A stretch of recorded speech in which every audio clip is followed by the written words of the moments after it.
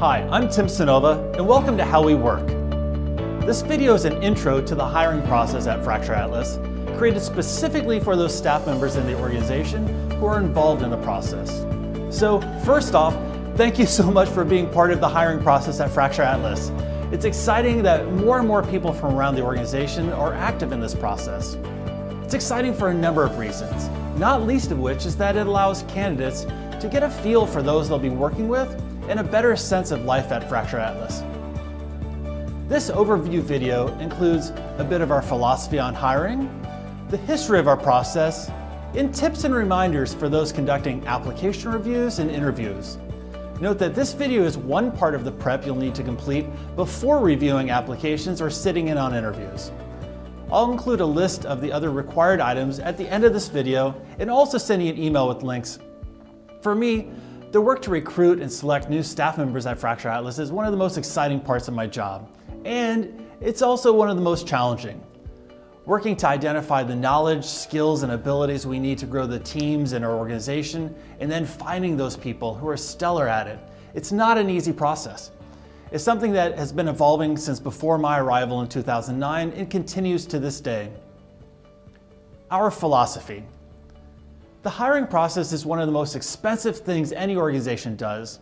Get it right and we have the potential to achieve big results. Get it wrong and we bang our heads against the wall trying to figure out how to pull people out of a tailspin until they eventually pull the ripcord and leave or are fired. Then we start the process all over again. Failed hires wear on all of us as individuals, as teams, as an organization.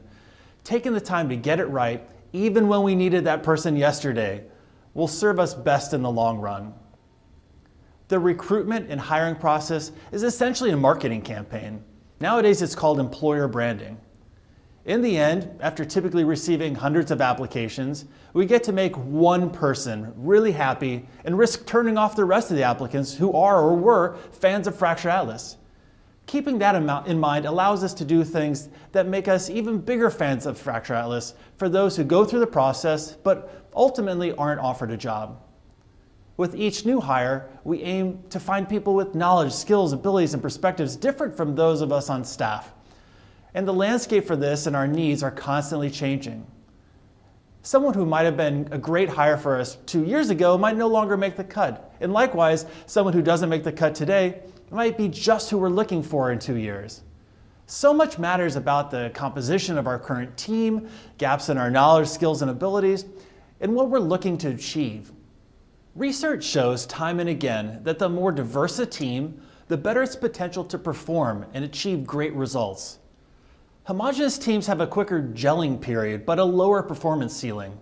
More diverse teams take longer to gel since members might not have the same shared backgrounds or past experiences, but they have a higher performance ceiling. They see things in different ways, they create more solutions, and often come up with better ideas and approaches. This is what we're aiming for. After we find people who meet the required skill level, we look to hire for diversity in as many ways possible to continue building out our teams. The history. 8 years ago, our hiring process at Fracture Atlas looked much like most small businesses. We asked that people email basic documents, resume, cover letter, maybe a few references. We reviewed packets looking for things that were interesting or experience that seemed relevant. We asked the standard interview questions. What's your greatest strength? Why do you want to work here? And we made our hiring decisions based on what we learned and primarily used our gut. Could I spend all day at the airport with this person? At that time, we were also experiencing a 50% fail rate. Half of those we hired were fired within 6 months. They might have been incredibly smart and talented, but didn't have the skills to be successful in the position. It was at this point that we decided there had to be a better way. There had to be some way to increase our odds of success to greater than 50-50. We leaned heavily on organizations that spent a lot of time and money researching and creating great recruitment funnels, and then we began to experiment. Our experiments led through the odd interview question phase. How many ping pong balls can fit in a school bus? And the strange writing sample prompt. Explain photosynthesis to a car battery or evaporation to a whale. As we continued to test and hone our approach, we got much better at identifying candidates who were false positives, those people who might previously have slipped through based on their background and skills, but who wouldn't ultimately be successful. With that, we started to edge slowly above the 50-50 crapshoot. We continued to hone and continue to improve the retention rate. However, we also realized that while we were much better at identifying false positives, we also felt that the process was jettisoning candidates who were false negatives. It was at this point that we started to pay more attention to how bias played out in our process. What requirements did we ask for people to have in the job posting? For instance, why do you need a college degree? What if a candidate never graduated from high school, but their subsequent experience makes them a stronger candidate? We're using college degree as a proxy for something that didn't necessarily need a college degree to demonstrate proficiency and expertise. We also started experimenting with the staff members who would conduct screening interviews to see if that made a difference. We started creating interview questions to directly relate them to the knowledge, skills, and abilities necessary to perform the work.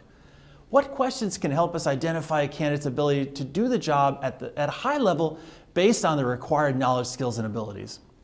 What are you reading right now isn't necessarily the best indicator. It can inadvertently introduce bias. Oh, I'm reading that same book, and that wouldn't be helpful. We've also adopted structured interviews. Every person in a given round is asked the same questions. This allows us to better compare candidate to candidate rather than be swayed by that great conversation about bourbon we had with candidate number 3. It's also helpful as we compare candidate interviews conducted over multiple days. In an effort to improve the level of customer service we provide to applicants, in 2016 we introduced an applicant tracking software called Jazz. Previously, all of our interactions with candidates were through email and didn't allow us to provide the level of service that we strive to provide as an organization. We hire just frequently enough that it's a pain point, but not frequently enough that it rises to the level of urgency. When 300 people apply, we were crushed by the weight of it and did our best to just keep those candidates who made it to the next round moving forward. Realizing that this is a marketing effort, we want to continually improve the process for anyone interested in working at Fracture Atlas.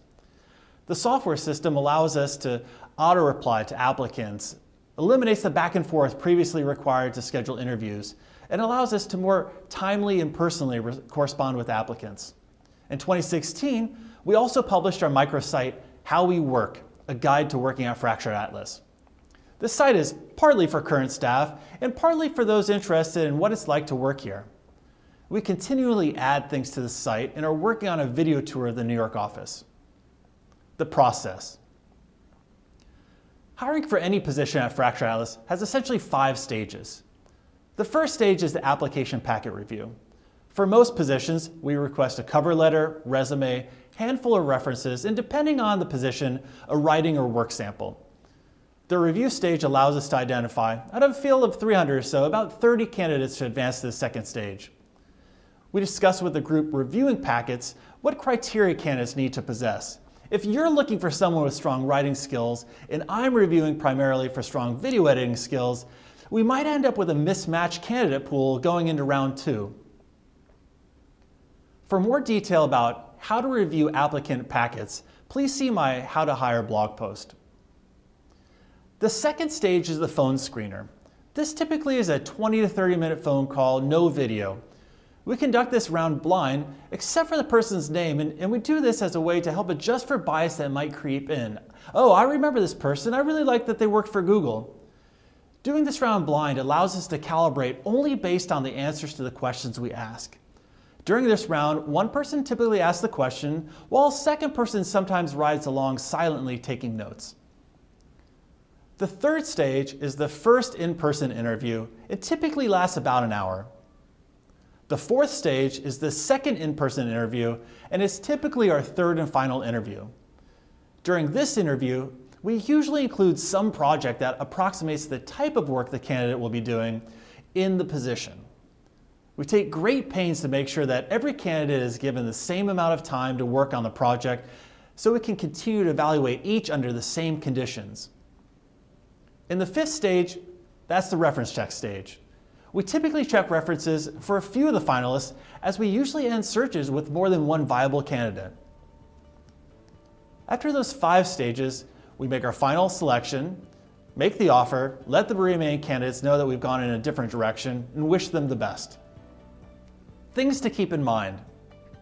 While things like Glassdoor have made it easier for candidates to review companies and see the types of questions companies ask in interviews, this is a double-edged sword. So too is talking to your friend who works at the company to get a better sense for the interview process. The danger is that it turns candidates who might have been false positives into positives. Once hired, if they lack the knowledge, skills, and abilities to perform at the required level, chances are it's not going to end well. For this reason, we continually change parts of our process in the questions we ask, and also tend not to divulge publicly exactly how the evaluation part of the process works. As I mentioned, in addition to this intro video, there are additional required resources for you to review before participating in the hiring process. These resources include the 20 cognitive bias that screw up your decision, my How to Hire blog post, and reading SHRM's Acceptable and Unacceptable Inquiries for Interviews and Employment Applications. If you're feeling particularly motivated, you can take Harvard's Implicit Attitudes Test. Thank you again for your time and for being a part of this process.